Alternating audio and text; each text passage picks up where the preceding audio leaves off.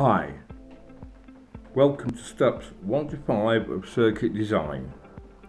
There are 8 steps altogether, and 6, 7 and 8 will follow later in another video. The first 5 steps get us to choosing a cable from Appendix 4 of BS 7671 regarding current carrying capacity. The last 3 steps are to check other factors: voltage drop, shock risk and thermal constraints.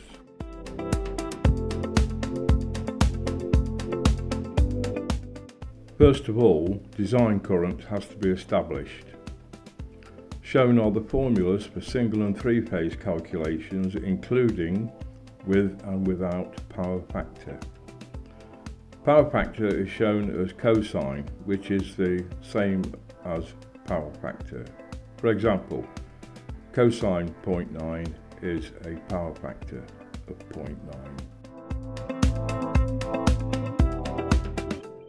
Okay, so now we have the design current, we can choose a protective device, in other words, circuit breaker or a fuse. IN has got to be equal to or greater than IB, your design current. IN also has to be equal to or greater than IZ, which is the current carrying capacity of the cable. These conditions always have to be met.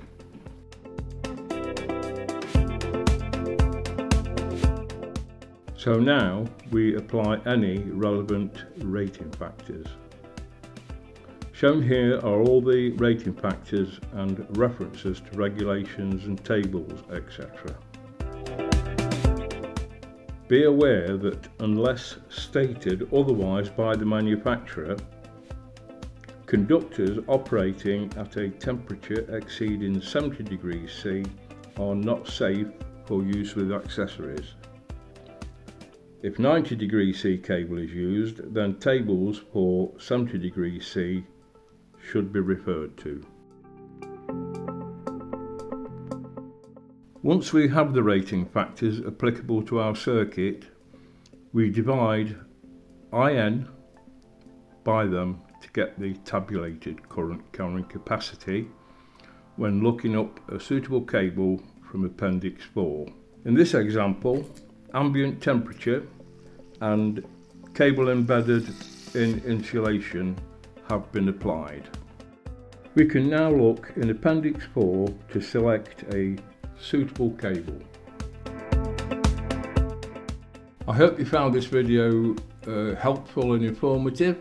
If so, please subscribe, click the thumbs up icon and leave any feedback in the comments section. Much appreciated. Thank you.